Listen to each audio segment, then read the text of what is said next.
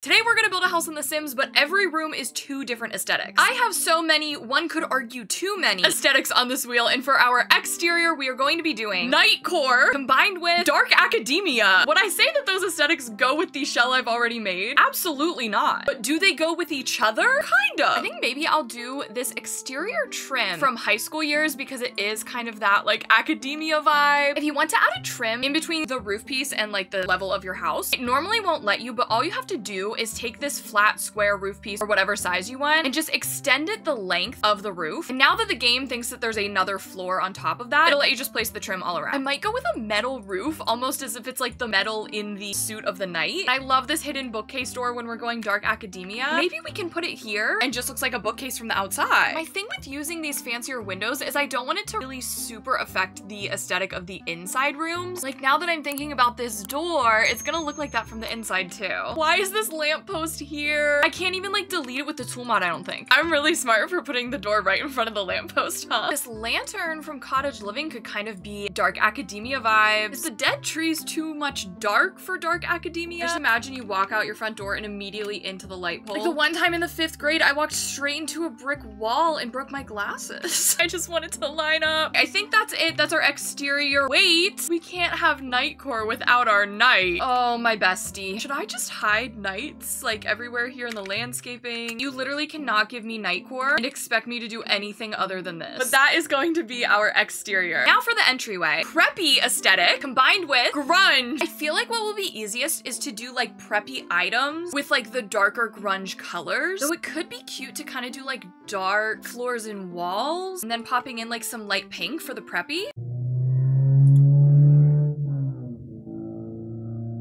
I feel like this mirror is the perfect combo. It kind of looks like thrifted, was once polished and preppy, but is now leaning more into the grunge. The worn out look on this pot is kind of cool. I'm rotating it off the grid by holding down my Alt key and then just clicking and dragging. You do have to be on the Sims 3 camera for that. I forgot to add the coat of arms to the Nightcore exterior. What am I doing? Don't mind me, just cluttering up my entryway table. Would you consider pastel pop to be like preppy? I wish I could like lower the saturation on these posters because I feel like poster vibes is the grunge aesthetic, but the bright colors, I'm not sure. What are the hanging bags called? Because they're not called bag, they're not called tote. Lug trio. Oh my god, I always forget that. They never name items, but they should be named in this game. Those ones look pretty preppy. Are we gonna get a Sarah Kendall entry without a shoe rack? Yes. Am I still going to add shoes? Yeah. You can take the shoe rack away from the girl, but you can't take the shoes away from the entryway. It makes sense if you don't think about it. I'm just gonna push this into the stairs.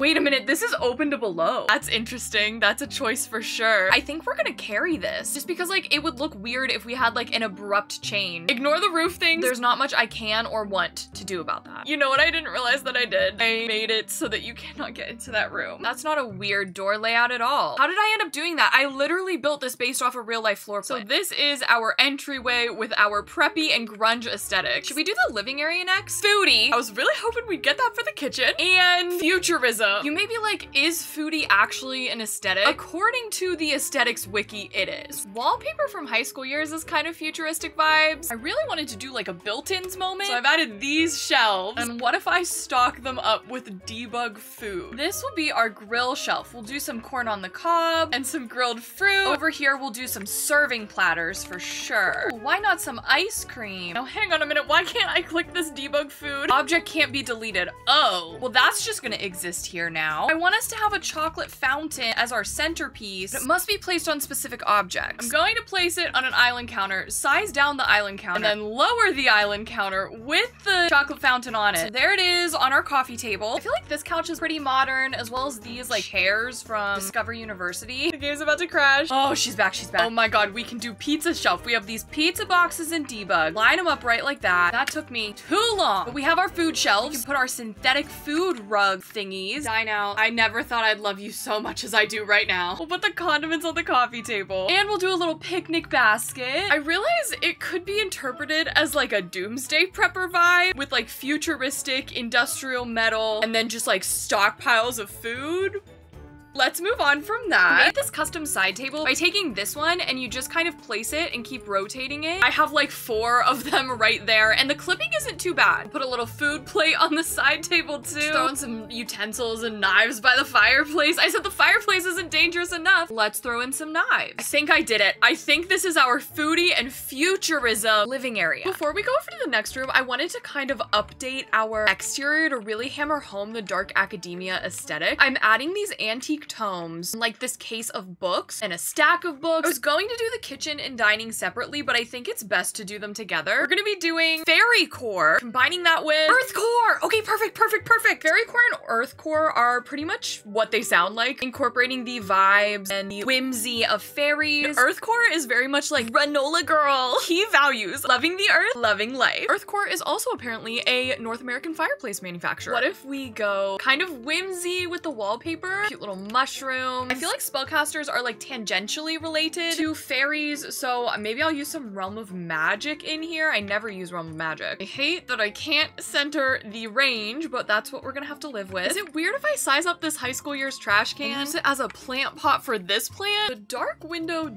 does feel a bit out of place, so what if I go ahead and cover that up with a curtain? Never really thought I'd have a use for these wedding stories chairs outside of like a wedding. We have some paintings from Vivian Isabel that I feel like can help us with our fairy vibes and also maybe make the black on the doors work a little better. Haters will laugh, but I'm gonna size down the tooth fairy and just put it right there. We do have this fairy gargoyle. Can't have fairy core without some fairy light. Is there a way I can make these from high school years kind of work for us? Maybe if we just put them over here. Oh, also we can paint the ceiling. If you want to paint the ceiling, all you have to do, go over here to ceilings by tile or ceilings by room. And then once you click whatever ceiling option you want to do, the ceilings will appear. Actually, I'm gonna use this grass flooring as the ceiling. This little like fairy mushroom house is so adorable. Oh, something I feel is so earth core is like a tapestry. I just spit. And the last thing I want is kind of like a hanging light maybe. This is literally overflowing with stuff, but here's our fairy core and earth core kitchen dining area. I don't normally do this, but we do have a laundry room. Should we even try to combine 2 for this one? I guess we can try. We're going to be doing Victorian combined with tropical. How do we do this? Do you have an idea? I don't have an idea. All I've got for us is laundry. I feel like this color of the laundry is very tropical. We can get our koa wood floors for island vibes and our vampires wallpaper for the Victorian side. We'll do a different wall light on each side to represent each aesthetic. Maybe I shouldn't do candles considering how much your Sims will start laundry fires in the first place. On this side, we'll do this item from Island Living. And literally all I want is just like a little rug. Just put that in there. Okay, there we go.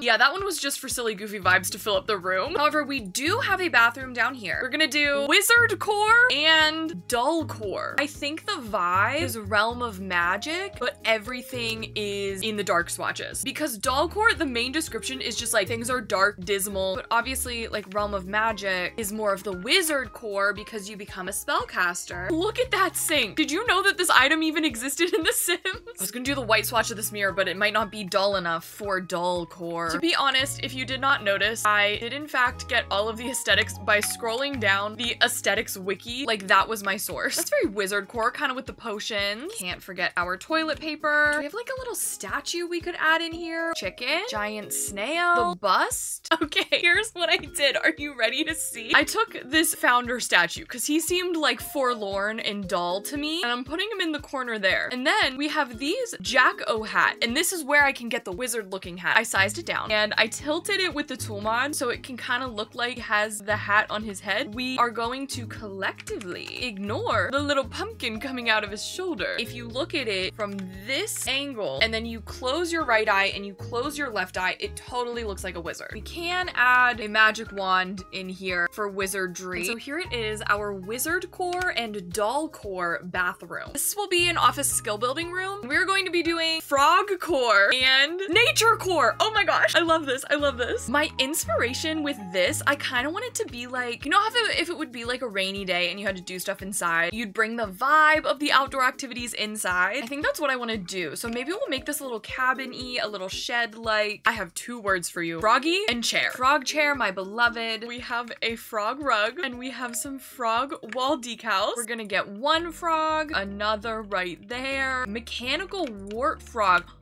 That's so big. I thought it would be this size. Let's put him right there. Literally nothing is stopping us from bringing landscaping inside. There are actually no laws against that. Only thing that's weird sometimes is the lighting. But you just have to get past that. 'Cause now we can have a cute little sitting area right there. We really do make indoor plants for a reason, but why would I need to use that? I'm really so committed to using one item from Batu every build. Sometimes we get more. We were supposed to make this an office / skill building area, weren't we? This room should actually have a purpose. Well, we will get a bookshelf so that you can build your skills by reading. I mean, yoga is fun to do in nature. What if we got a yoga mat? Add our little incense. I'm gonna size down Bigfoot with my left bracket key and place him onto this stump. I feel like that's a bit more of like a cute aesthetic. I want my vine curtains. Oh, how perfect. I think we deviated from our rainy day inside original concept. I want to be so honest with you. I'm really anticipating some, oh my god, you didn't paint the ceiling comments, not just on this video, but probably in future videos as well. I need to let you know that it's literally because I forget. It's because I forget that we can do it now. Yes, I am overjoyed that we can do it now, but sometimes my brain just doesn't go there when I'm building a room. Anyway, this is our frog core and nature core room. Okay, bedroom number 1, new money combined with jungle. The reason I put new money on there is because the first thing that comes to mind when I think new money in The Sims is get famous. Like, the new money aesthetic is kind of like leaning into the stereotypical, like, people who have a ton of money but like don't have a lot of like taste or like ways to spend it. I want to do this bed, but the thing is, if I put it there, it's not going to be functional. What I'm going to do is hold down my alt key and just bring this out ever so slightly because you can't really notice it. I want to do the banana leaf wallpaper to kind of be more jungle-y. And obviously we literally have the jungle adventure pack. Why not also do the jungle adventure mirror? Who is stopping us? I think our plants will really hammer home the jungle vibes here, except the lighting on this one is absurd and atrocious. I don't know why it's like that. Oh my god, the T-Rex skull display. I don't know if that feels particularly new money, but it's 2,000 simoleons, which is kind of expensive in The Sims. Void Bop. Oh my gosh, maybe they're like a Void Bop simillionaire? Simoleonaire? And that's their new money. Yes, cheetah print rug. I don't know how you all feel, but I feel like this really encapsulates spending money just to spend money, like the excess of it all. We did kind of start this challenge in a serious manner, but we've really gone downhill since then. But here it is, our new money and jungle first bedroom of the house. Next, let's do this bathroom, and we are going to be doing clutter core and cabin core. I think we actually can make this work. Certainly cannot do cabin core without our new log siding from the new pack. Look at this new shower that we got. Look at all the cute little shower curtain swatches. So here's our main layout. My actual idea with this is, obviously since we got clutter core, I want to give us some shelves for said clutter. Obviously we need the bathroom clutter kit. Load her up, everybody. We're getting everything. We're getting bath fizzies. There's not even a bathtub in here. We've got one shelf done. Overlapping rugs, of course, because why not? But we've got to get our little like shower caddy thing. We'll put that in the shower. Just do our little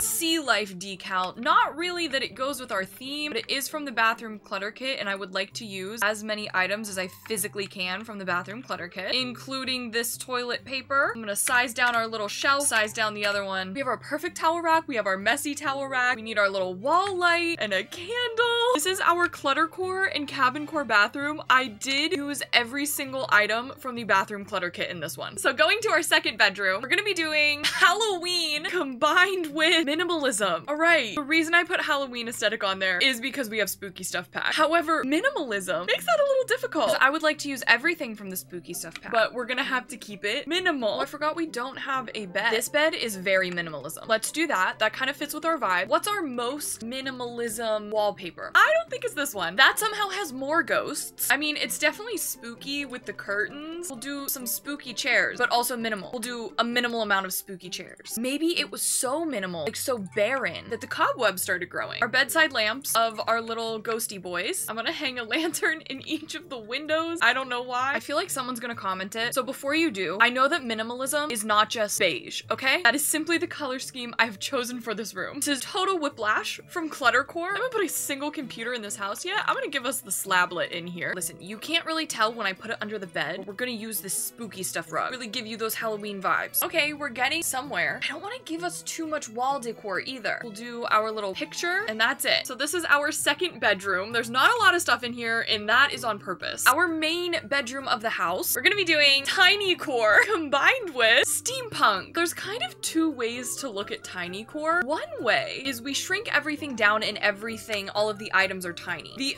other way is we size everything up, because one side of tinycore is having comically big items so that you seem tiny. Or so I've read on the aesthetics wiki. I have a little bit of an idea. The thing is, we're also doing steampunk, so I want to keep with that aesthetic as much as we can.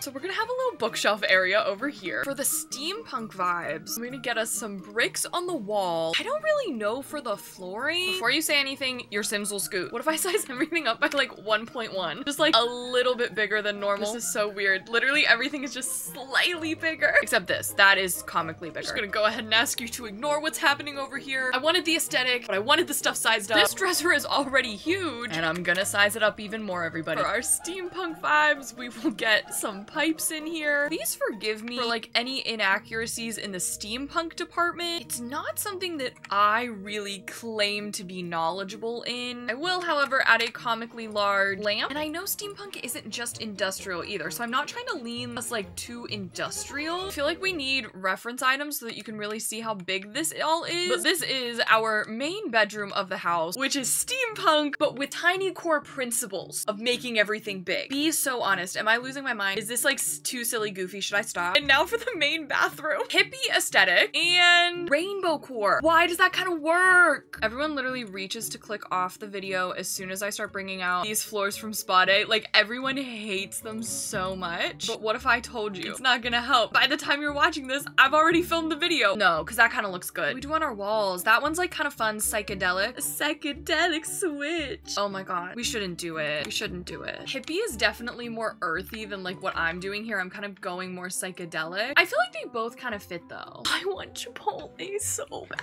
What if we do that? You know what? That has a peace sign. And over here we'll do tapestry, but we'll size that down. We'll take little rainbow fish bestie, put that above the door. But then what goes over here? Our rainbow core room is significantly lacking purple. So maybe we'll do some purple. Yeah, with our little like towels in there. Perfect, perfect. For some strange reason, I thought that this was going to look good. This house, I really debated. I was really way more in the mood to just do every room as one single aesthetic. But the people have been asking for this one specifically. I felt like I could not deny you all of that. But I think I do still owe you a proper every room is one single aesthetic part 2. There's a higher likelihood of that house actually looking good. And the most important item in the rainbow room is, of course, pride flag. Have to add that. So we do our little rainbow spotted rug. I think we're silly goofying too close to the sun here, but I'm gonna add that rug. There's always room for the authority. I feel like I did not go as hard on the hippie aesthetic as I should have, but we had fun. This is our hippie and rainbow core bathroom. And now we have our backyard. We don't have a lot of space though. We're going to be combining fantasy combined with mold core. Mold core, everybody. What if we did our cute little cloud flooring out here for fantasy? Except also we have mold stains everywhere. I can't believe I actually put that on the wheel. I started filming this and I made the wheel 2 days ago, so I kind of forgot that I put that on here. I feel like we've done enough on our mold core aesthetic. Now I kind of want fantasy, so we're gonna add in some mushrooms, a wishing well. We obviously need our little bug light. I feel like we need the clock. Look at these flowers. These are from Get to Work that you can find in Debug, and they're so freaking cute. I'm just gonna like layer them around like they're kind of flowing through the air. Look at that. Oh my goodness. There's not much to do in this backyard, is there? Oh my god, the giant cauldron. Absolutely need that. Is this giving fantasy? Oh my god, when you go to nighttime, the flowers kind of glow. That is in fact everything to me. I think the last thing that we need, say it with me now, is some string lights. Do I think it looks like a mess? I certainly do. But do I love what I've done with the flowers? Is just that enough to give me the fantasy of it all? It is. And we're just gonna forget that we also had mold core for this, because why would we remember? If you did make it all the way to the end of the video, now is the time for you to comment birdhouse, because look how cute that birdhouse is. I'm gonna link my original version of this challenge where I just did one aesthetic per room on the screen right now. I feel like that one's a little bit better. But if you want to stay tuned for more Sims builds, don't forget to subscribe, like the video, comment down below. If you want to hang out with me live, follow me on Twitch. And other than that, I hope you have a wonderful rest of your day and a lovely tomorrow. Thank you so much for watching this video, and I will see you in my next one.